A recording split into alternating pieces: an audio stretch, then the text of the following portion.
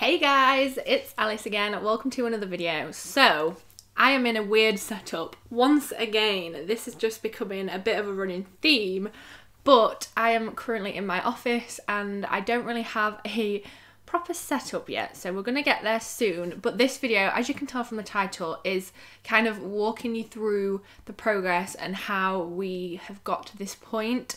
Right now, when I'm filming this, the office is kind of a blank canvas. I've got like the bedding from my bedroom in here to kind of soften the echo in, which is not working at all. And I've got a few bits and bobs that I put in just to film Wednesday's video. But yeah, we're on a blank canvas, so hopefully you guys will like this once it's all finished. But I'm very excited to have an office. It's very exciting. This bed is so comfortable, and yeah, I'm just going to talk you through what we did, where it was all from, how we kind of went about it, what I thought about it, and all that jazz, because I kind of like watching these videos, and yeah, thought I'd do something different. So I hope you enjoy it. If you do, give it a thumbs up. Don't forget to subscribe, because next week's video on Friday will be like the office tour reveal, so it should be, fingers crossed, pretty much done on Friday, so look out for that. So yeah, let's go. I've got a list on my phone of like the order of things we did, and just I'm going to overlay some clips. We're going to have a natter, all right? So this room was actually my brother's bedroom, and my brother has just moved out with his girlfriend to his own house. So naturally, I snapped up this room while I could, and I have turned it into my own. So my mum and me really wanted to make sure that this room had a bed in it. One, because then it can be a spare room as well, and two, because I like having a bed as a background. And as a little added bonus, I like editing sat on a bed. I kind of like switch up between desk and bed, so I really like the idea of having a bed. But yeah, this room originally was like a dark grey colour. It had not been painted for a couple of years because we knew that my brother was moving out, so they just didn't do it. So it was a bit gross, bit mucky. As you can see from the cutaway, the carpets were stained. My brother spilt Strongbow dark fruits on it and like loads of other things. So yeah, we ripped up the carpets and the underlay, and we had kind of a blank canvas. Up in one of the corners there was like this really ugly looking shelf, or at least I thought it was ugly. So we took that down after we did the carpets, and my dad filled in all the holes and then sanded it all down. So we kind of had pretty much a blank canvas. The only trouble is that the room was such a dark colour. We needed to paint it quite a few times, so we ended up actually doing 2 coats of off-white paint. I will leave the name and the colour and everything of the paint down below, and all like the information of stuff we've bought and used and whatever.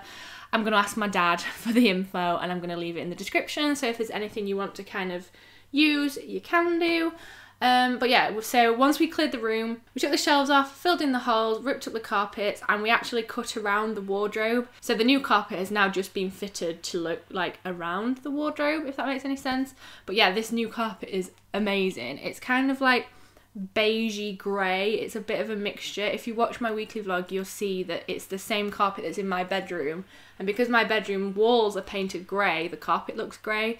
But whereas in here, because these walls are pretty much white, the carpet looks beige. So yeah, we're going to end up having that carpet all the way through the house eventually, but we're doing it kind of room by room just so we don't mucky up the carpets in the process. So we've currently still got the old carpet like up the stairs and stuff. I then got to work, well, we all got to work on painting. So we had this huge tub of off-white paint. I didn't want something like pure white because I thought it was a bit much, but I mean, to be honest, it looks pure white anyway, and I did want something nice and bright, something that I can just accessorise with colour, so I'm super happy we went with this one. And I think it took 2 coats and a lot of the paint had gone. We used quite a lot of the tub. I was like in charge of doing all the skirting boards, so we gloss painted the skirting boards and the windowsills. And then mum was cutting in around the edges, dad painted the ceiling, and I was laid on top of the wardrobe in the smallest gap ever, painting behind the wardrobe. There was a few occasions when I accidentally painted the wardrobe itself. Luckily it came off with a little bit of elbow grease, but yeah, it was a nice quick turnaround for the painting, and we did it in a day.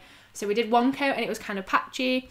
So then we did another coat with like this. My dad didn't have a roller. He used the roller occasionally, but it had like this sponge pad thing, so I'll find one of them and link it down below. But it worked really well. I think it looks super nice. It covered the grey amazingly, and yeah, very happy with how this looked at the end of that. Yeah, so then we had the carpet. I feel like I skipped ahead, but the carpet got laid and fitted, and it's so soft, so squishy, and I love it a lot. It made the room a whole lot more warm, and it's so different to the old carpet. As you can probably tell, it's obviously brand new and fresh and clean. The old carpet had been down for like 15 years, and the house before we owned it was home to like 2 small children, so you can just imagine how much wear and tear that carpet got. Once the carpet was in, I keep having to refer to these notes because I keep forgetting. We went to IKEA. That was the moment that I was allowed to go to IKEA. I'd been waiting for the carpet fitters to arrive, and then we could go and get the furniture. So I was very, very happy. Again, if you watch the weekly vlog, you'll have seen the excitement. I'm very, very happy to be going to IKEA. We had a list of things that we wanted. I'd already kind of made a shopping list on the IKEA website, and you can actually check the stock count for the local store near you, and then it tells you where they are on the shelves and stuff, like where to look for them in the shop. So when me and my dad went to IKEA, we literally had A4 pieces of paper that we'd printed out with a list of all the things we needed and where they were. It made it so much easier. And yeah, so here is us going to IKEA. We've got a lot of crap in the back of the car. We're just waiting for the tip to open. We're here bright and early. It's 9:30, and then we're going to IKEA to get all the stuff. We're in. It's so quiet because it's like 1 minute after opening time. This is what you call eager shopping. So we picked up a few different things. I'm going to try and remember. So we got 2 blackout roller blinds in grey. They came in so many different sizes. They're really, really good quality, easy to put up and down. Really like them. I got 2 shelves with wooden brackets. I got a desktop, like a tabletop, 4 legs, and this bed that I'm sat on. I also got like a little laptop stand, which you'll see in the vlogs, and I think that was it mainly from IKEA. We also were super lucky with the bed because we measured it in store, and this gap that the bed is now sat in was literally bang on the same size as the bed. We were quite worried that we'd end up having to take off one of the skirting boards, but it literally fits with like a millimetre on either side. So this bed is never going to move ever again. It is actually a day bed, so it pulls out into a large, like a double-sized bed. So it actually has 2 mattresses, so I'm sat on the 2 now.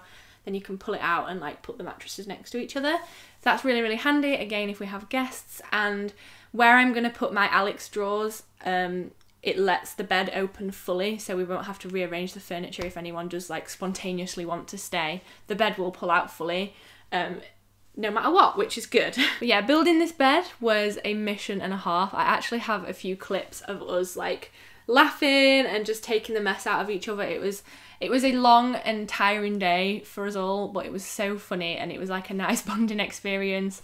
We had all lost our marbles by the end of it, so I'll just show you a few clips now. You know what he did to me? He went, I'm going to measure that gap to make sure the bed will fit, yeah? So I was stood in the bathroom washing my brushes, and he went, oh, it's 245, and I'm like, what? 245, that'll fit, it's fine. I'm like, it's what? And he was like, 245. He went, oh, you don't understand. So we came back in, measured it, literally, put it down. Yeah, look, 245. I'm like, this is 205, you And you were reading it off the tape measure. 245. Oh my god. Nice, Dad. Oh, yeah, I'm gonna like put the volume back on for that. All you can see is my head popping out of your like left bum cheek.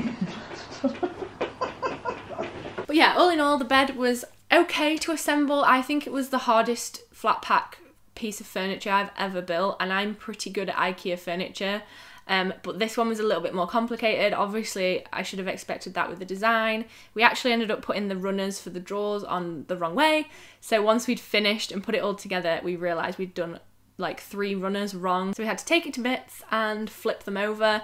But that was okay, we managed, we sorted it out, and the end result is amazing. I think it's so clever. Mr. IKEA, or whoever designed this, you did good. Like, this is such a cool, lovely, good quality bed, and for such a good price. This was like the cheapest one we found, and it was the only one that was going to fit in the gap. So yeah, very happy. And it has storage underneath, 2 big drawers, which I think is amazing because a lot of day beds you can't do that with. So 10 out of 10 from me. So yeah, once the bed was fit, we kind of did both pieces, slid it together, make sure everything was okay, built the drawers, all that kind of stuff. I don't know how long it took us, maybe like 2 hours, 2.5. It seemed to go quite fast. It was all right. It didn't like frustrate us too much. We got it done. So yeah, that was that. And then I went on to put the legs on my desk. So we actually decided to kind of build your own desk, which is what I really like about IKEA, because you can pick any tabletop you like and then pick whichever kind of legs you want. And because of the position of the desk, which you'll see, we needed one that was going to be higher than the radiator but lower than the windowsills. Originally we were going to get a desk that was only 100 centimetres wide, so 1 metre, but I actually opted for the 120 centimetres one because when I sat down at the desk in IKEA, the smaller one was too small. It wouldn't have fit my chair and my printer and everything underneath it. So yeah, we opted for the bigger one, and then I just got 4 plain white adjustable legs. I'm literally looking at them as I'm talking to you. And these obviously are able to change height. So this desk is actually quite high in terms of desks, but I really like having a high desk because it stops me from slooping over. And also when I get my chair back from uni, that chair's adjustable anyway. So yeah, I'm really, really happy with the desk. Definitely glad I got the bigger one, and then the little laptop stand is on top of that as well, so make sure you're watching the vlogs to see those bits. We put up the blinds, so we have 2 windows in this bedroom and there's a blind on each side. I didn't actually film us putting them up because it's literally just a roller blind. I feel like you've all seen that before. They're like a dark grey colour, probably the same colour as this jumper, and it literally just pulls down and pulls up when you want it to. Perfect. I won't have them down a lot, probably only if I'm filming at night time because the street lights will make this room orange, but other than that, really, really good. But yeah, my dad managed to fit them up with pretty much no problems at all. It was fine. And then the last thing we had to do was put up the shelves. So I chose these shelves with kind of wooden bottoms. Again, these shelves are kind of mix and match, so you can get different widths and lengths and different hanger bracket things, and so I decided to get wooden brackets, like wood coloured brackets, and then white shelves. I thought it just kind of broke it up a little bit because currently this room does look really clinical, but once I've got like plants and all my bedding and my throws and everything like that in, it should be okay. But yeah, these brackets were kind of hard to put up. My dad struggled. I think at this point we were a bit tired, a bit done with the day, but we did it and we marked them up on the wall. Although for some reason my dad somehow managed to nearly electrocute himself.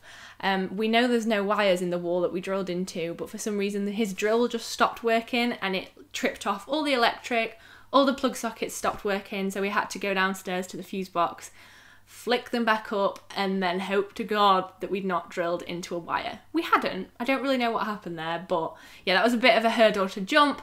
But we got there. The shelves look really, really good. I really like them. I'm obviously going to stack them with cute little bits, and maybe that can be another background. So yeah, now I really have a blank canvas. So I've literally got a clinical white room and nothing else. So I am going to go to town. I'm going to bring all my stuff back from my university bedroom, and kind of deck it out. I've got my 2 Alex drawers to come back, a full-length mirror, loads of bits and bobs, so I'm sure in no time it'll look good. So again, like I said, make sure you watch the office tour video, which will be up hopefully in a week. Fingers crossed I get this all done. Very happy about it. I just need to do the final touches and make it my own. But yeah, feeling very lucky, very happy that my parents are on board with me having an office. Also happy my brother's moved out so I can have an office. And yeah, very happy. So just watch this space. You'll see a much better background next time I film, hopefully. And yeah, make sure you subscribe to the weekly vlogs too, because you get little behind the scenes peaks. So that's it for this video. I hope you enjoyed watching this. I hope you're looking forward to all the videos that I'm going to be able to make now I've finished uni. I'm a free woman. I'm doing this all full time. So let me know any video ideas or anything you love to watch, love to see, even if I've done it before, even if I haven't. Let me know down in the comments and I will be sure to get back to you. But yeah, I am going to go now and open these windows because it is really warm in this room right now. Why did I choose to wear a hoodie? I don't know. Right, okay, I'm going to stop babbling. I'm just so excited to be filming again. All right, I love you guys a lot and I'll see you soon. Bye.